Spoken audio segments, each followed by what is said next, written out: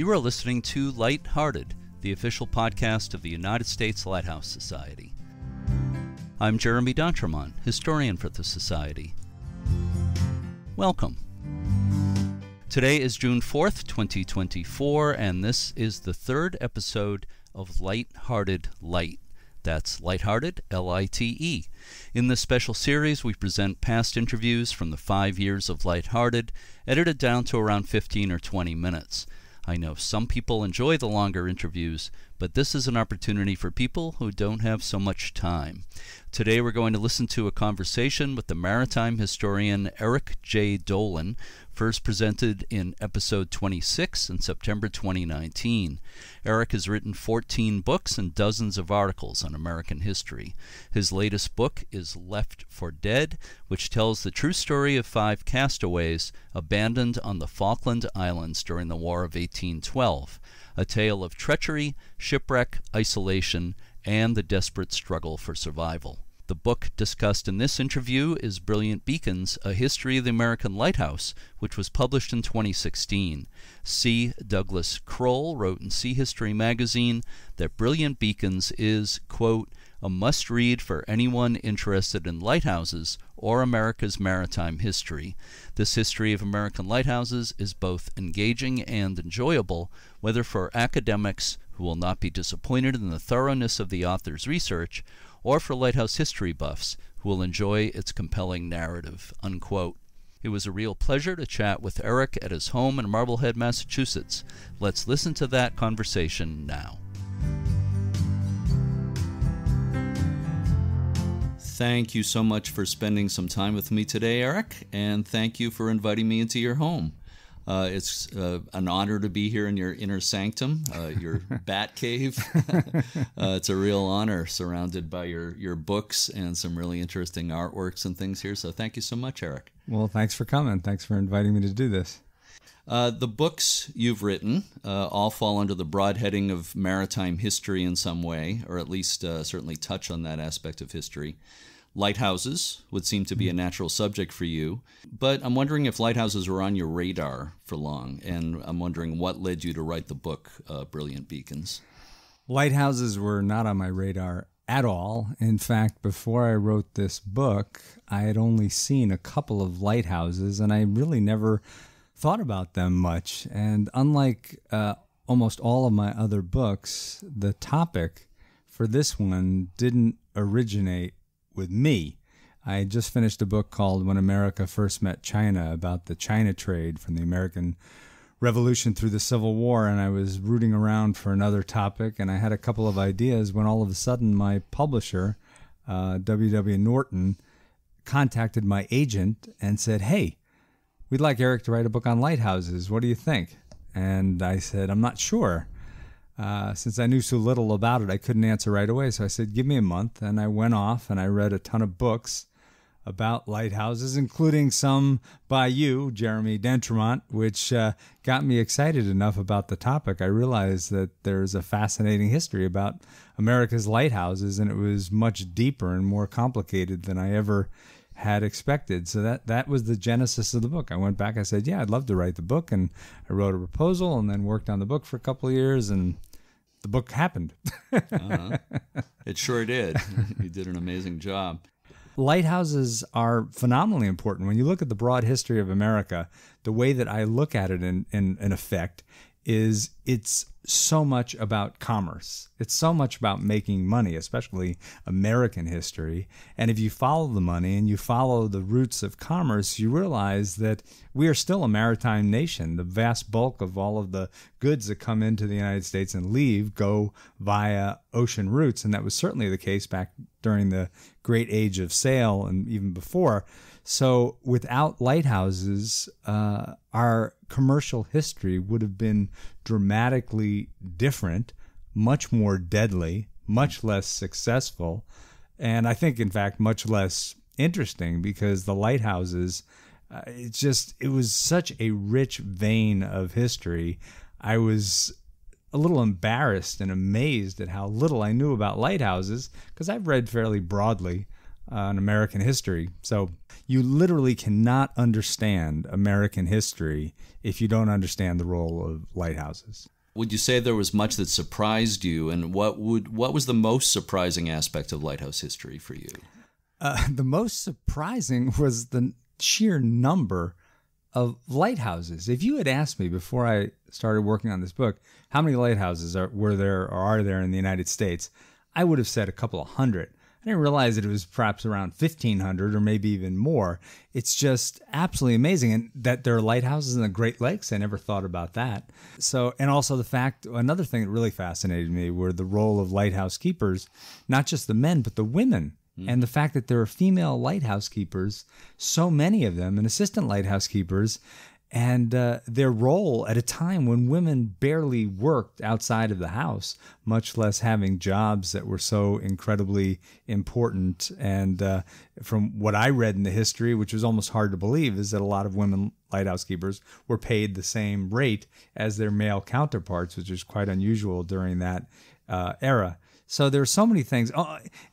To answer that question, it's almost every single page of the book has some piece of information on it that fascinated me. Like, I had no idea the lighthouses played a role in the American Revolution, or that they played such a critical role in the Civil War. Absolutely. It blew me away. In your book, you detail the politics of American lighthouse administration through the first half of the 1800s. During the period when Stephen Pleasanton was in charge of the Treasury Department and Winslow Lewis held a monopoly for providing the lighting equipment, despite the availability of the superior Fresnel lens, invented in France just about 200 years ago. Then you had the important report by Congress by Winslow Lewis's nephew, I.W.P. Lewis, and you wrote about that in your book. It's a very dramatic and very fascinating story. Did you see it as a story of heroes and villains as you wrote about it? Any comment on that whole thing? You couldn't help but see it in terms of heroes and villains, even though it's hard to vilify people when you understand the context of how they were operating and what the situation was that was facing them.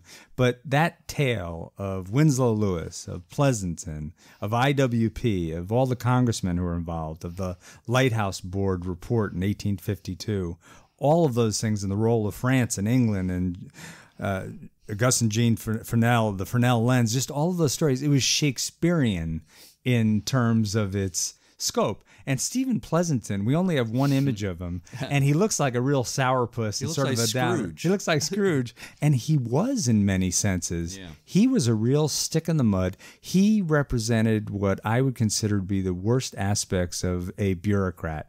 He didn't have an imagination. He didn't accept counterfacts to try to change his view, and he just went along this track, and he dug in and tried to protect himself, Winslow Lewis, and the system that the two of them had cobbled together, despite the growing evidence that our system of lighthouses, and especially the illumination, not to mention the construction of the towers themselves, were mediocre.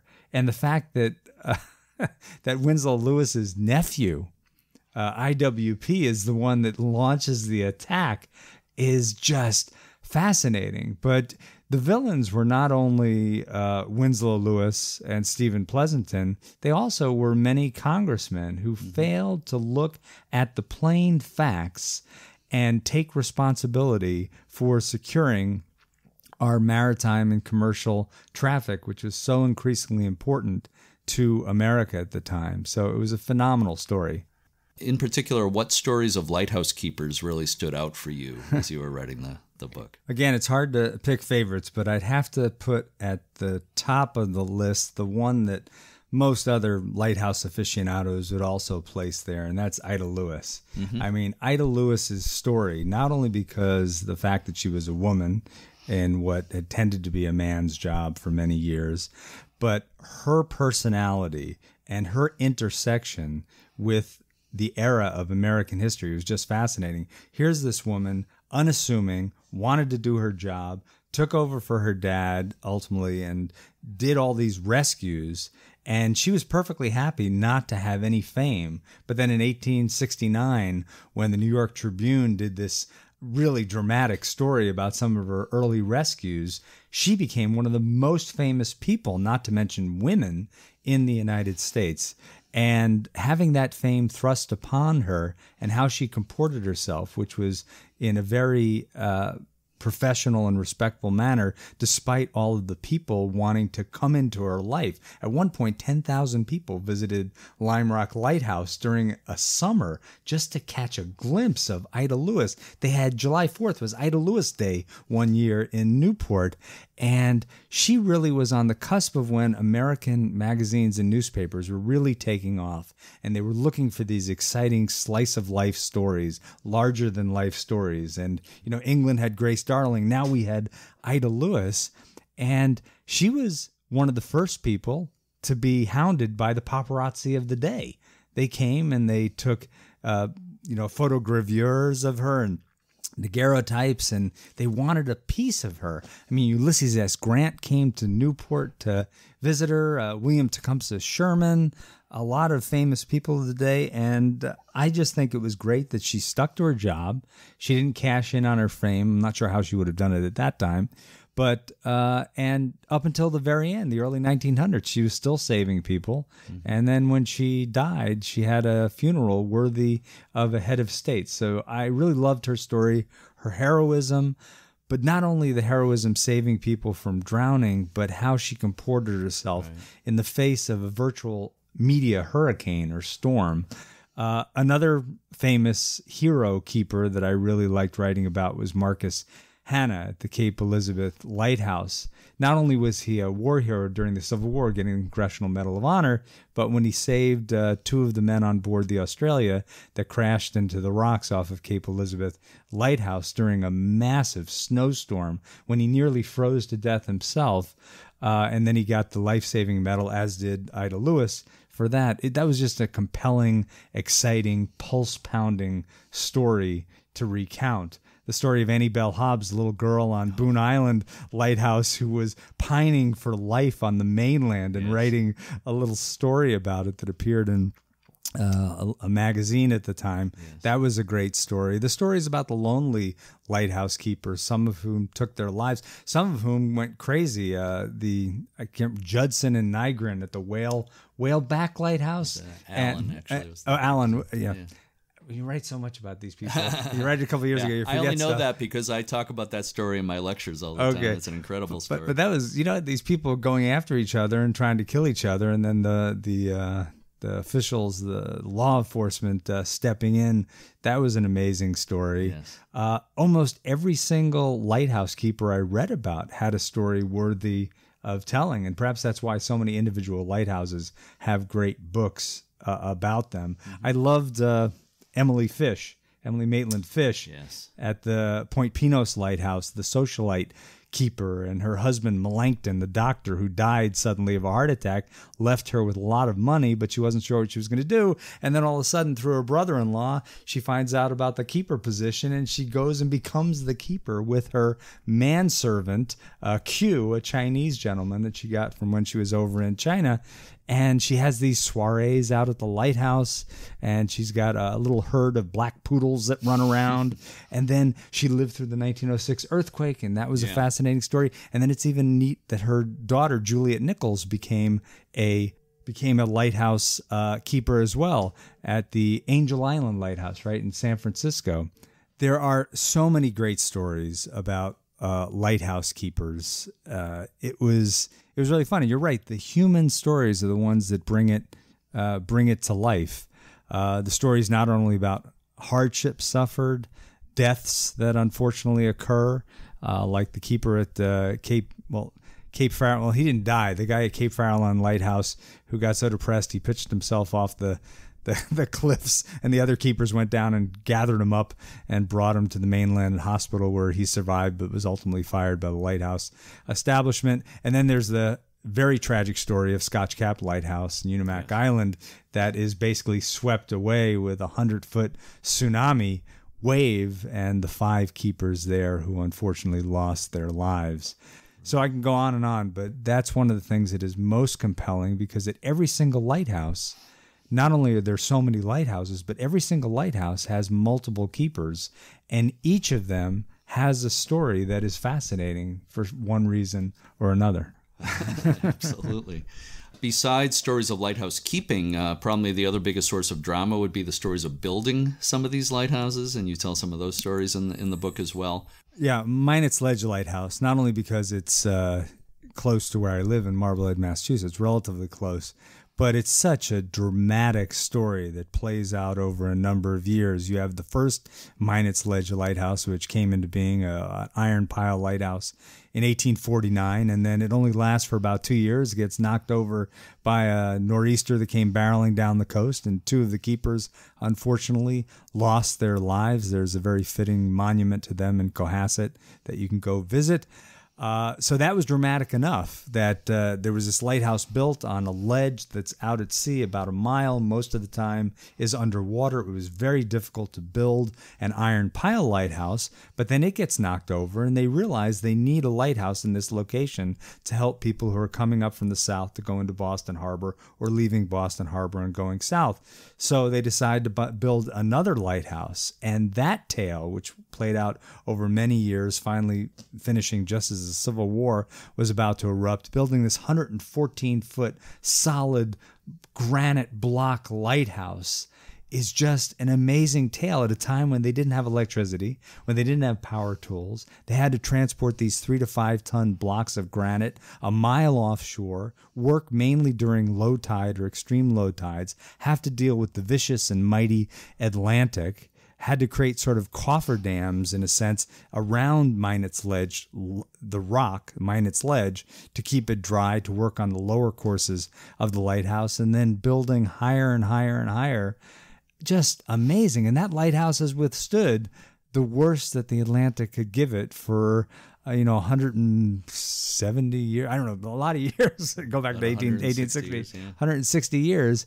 And just amazing. And the story about the I Love You light, of course, the flash of the flash pattern of the Fresnel lens that is in Minot's Ledge Light is just fascinating. And a lot of people, when I was giving talks on the book, a lot of people in different parts of the country had heard that story because there's something so human about it, even though that the lighthouse establishment did not pick the flash pattern to sort of impress some shoreside Romeo with it being an I Love You lighthouse, 143. But it's a great story nevertheless. And of course, building Tillamook Lighthouse out off of Oregon, building St. George's Reef Lighthouse off of California, the fact that lighthouse, both of them took lives, the fact that the St. George's Reef Lighthouse cost about $775,000 to build over the span of about a decade, the most expensive lighthouse ever built, and just the punishing conditions out on Tillamook Rock and on St. George's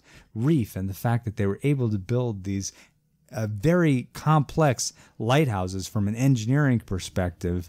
And then the lighthouses were such a great benefit to people traveling along the Pacific, which can often be as merciless as the Atlantic. So I thought that those were great stories as well. But almost, again, here, it's like every lighthouse keeper, almost every lighthouse, to build it is an engineering feat. Mm-hmm. Building lighthouses on land that are near, dunes or in tough locations is just as amazing. Building Cape Hatteras Lighthouse, incredibly tall lighthouse with over 1 million bricks, and then moving it at a later point back away from the shore, 1,500 feet inland. That was an amazing feat of engineering. So again, with lighthouses, you have an embarrassment of riches when it comes to information. Working on Brilliant Beacon served as an introduction to the world of lighthouse preservation for you. I'm absolutely amazed and totally impressed by the work that people have done to save and protect these historical icons, these sentinels of the coast. I visited a lot more lighthouses after I wrote the book than I did before I had written the book, and I was always incredibly impressed at the small and sometimes quite sizable museums that are associated with lighthouses, the very dedicated people who work there, volunteer their time, and also work at the lighthouses. I really was blown away by the drive and determination of these people to not let an important part of our history go by the wayside. I'm fascinated by the people who have purchased lighthouses and turned them into bed and breakfasts, which enable them to not only make a living, but also to have people come stay at a lighthouse and really absorb in a very visceral way the history of that lighthouse. I have nothing but admiration for the people who have chosen to work on the preservation of lighthouses. Do you feel optimistic about the future of lighthouse preservation? I am optimistic, but my optimism has clear limitations. There are far too many lighthouses for enough people and organizations to step forward to protect them all. So a lot of them, like the ones the Lighthouse Digest puts on the doomsday list, they are ultimately going to crumble away or something. They're just not going to become part of our cultural heritage in the way that you might like them to be. The ones that are more out of the way, yeah, they're the ones that are probably in the greatest danger of being left behind. But for lighthouses that are near major cities or are particularly iconic, I think the future looks very bright for organizations to step forward to take them over, or for individuals who have deep pockets to purchase them. Thank you so much, Eric. It's really been an honor and a pleasure to have a chance to talk with you in your inner lair here, the inner sanctum. Thank you so much. It's really been fun. Well, thank you, Jeremy. I really appreciate being asked.